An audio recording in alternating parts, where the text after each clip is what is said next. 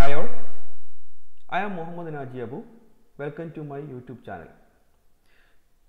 In this video, we will try to explain how can we fetch the query parameters or the request body in AWS serverless function or Lambda function. So first go to the AWS console. From console we can search for Lambda function. Okay. Just click on the AWS Lambda function, then try to do a create function, then select the first option, okay, from scratch. Then can give some name here, function name, then select runtime. Currently I am going to select this as a Python 3.8. then we can keep the permissions as default. Just click on the create function. So it may take a couple of seconds to complete the creation, so we can wait for a couple of seconds. So once it's done, okay, yeah, it's done. Okay, so we will have a interface something like this. Okay, here we have some pseudo code is also added. So we can just create a we can go to the configuration, create a public URL. Okay, we don't just select none. Okay, this is not definitely for the production environment. So production environment, like we have to use some auth type. Okay, currently I'm making it as like a public URL. Okay, here we got the URL. So just me click on this URL.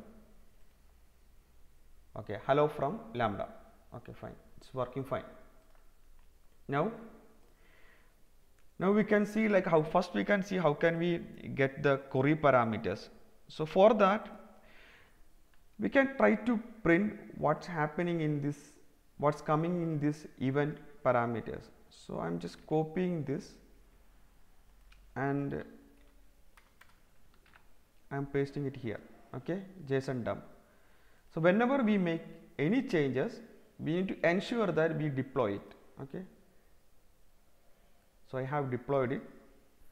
Now let me take this URL. This is a URL, I believe. Just close this one. Let me take Postman. I'm just going to click here.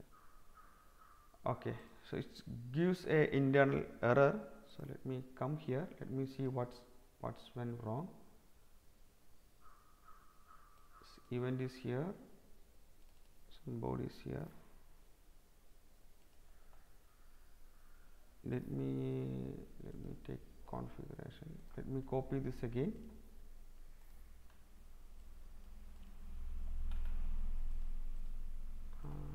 Maybe I can take another tab.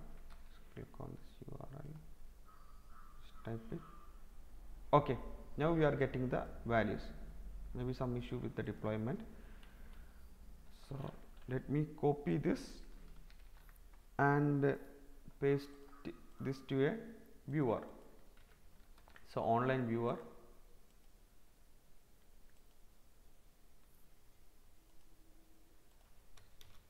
Refresh it. Okay.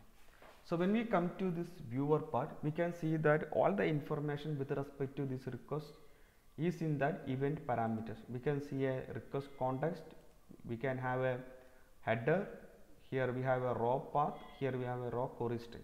Okay. Now we can add the query parameters. I am going to add a query parameters name equal to Naji. Okay. Now let me try to run again.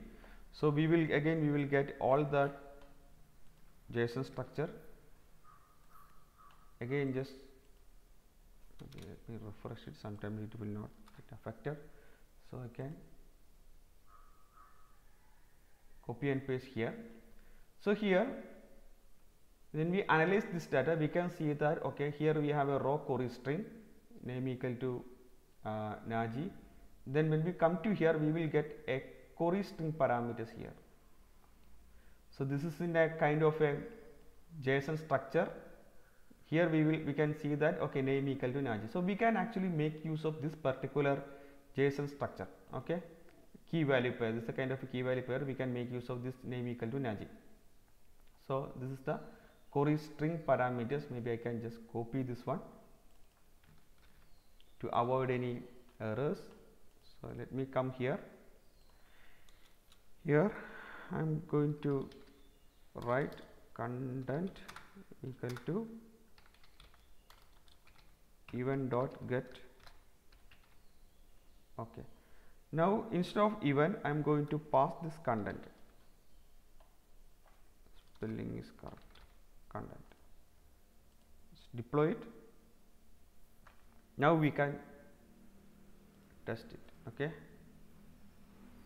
So here we have extracted that query parameters from the event body. I mean the API body. So here we have like a name equal to Naji. Now let us just modify it. Like we can have like content equal to extract the name. We can use content equal to name. So let's see like what's changed. See, here we got the exact value, the value that we have expected. Okay. In this way we can extract all the query parameters from the URL. Okay. If we can add like n number of parameters and we can fetch something like this. Okay. Now we can try to fetch something from the request body. Okay. So let me change to JSON. Let me remove this one and I am going to add body here. Here we can say name is equal to Naji. Okay. Sorry, not equal to colon. We can come here and we can for the time being we can assign the event as content. Now deploy it. Same thing. I just assigned a event to a variable. Okay, then deploy it. Now we can run this. Okay, so we will have the entire structure here. We can copy this. As usual, like we can paste this to the online editor. Okay. See, here we can see that this body parameters. So the body that we have given, okay, name equal to Naji. So maybe we can add like one more parameters here. One more parameters, maybe type. So we are doing demo. So I am adding type equal to demo. So let me send this one. Just copy this one. I'm using this JSON viewer. Okay, it's very easy to analyze the data. See, we can see that we have a name and we have a type. Okay. So this is in a string format. Okay, so we can fetch the body using the keyword body. Okay, so let me come to the AWS Lambda function. So here we can update get body. Now deploy it. Now we can try. Okay, we can try this one. See, we will have the data, we will have the name and we can have the type. Now as we did in the query parameters, we can try to extract one key from here, say name. Okay. So here we are trying to modify and we deploy. Whenever we make any change, please ensure that we deploy it. Then only like it will reflect in that environment.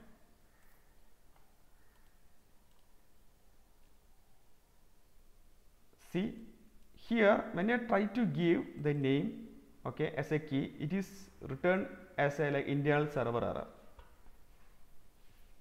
Okay, so we can go and check Again we can just remove it, we can deploy it, okay, then we can check it again. Okay, see, in query parameter, when we try to access the data, it's actually by default is in a dictionary format, okay, but body is not in a dictionary format, it is returning as a string format. So that is why like we can't go directly access the key name or the type like that. So first we need to convert this into a JSON format. Okay, so let me try to convert this into JSON format. We can use JSON dot loads. Hope everybody is familiar with this function. Okay. Now let me deploy this.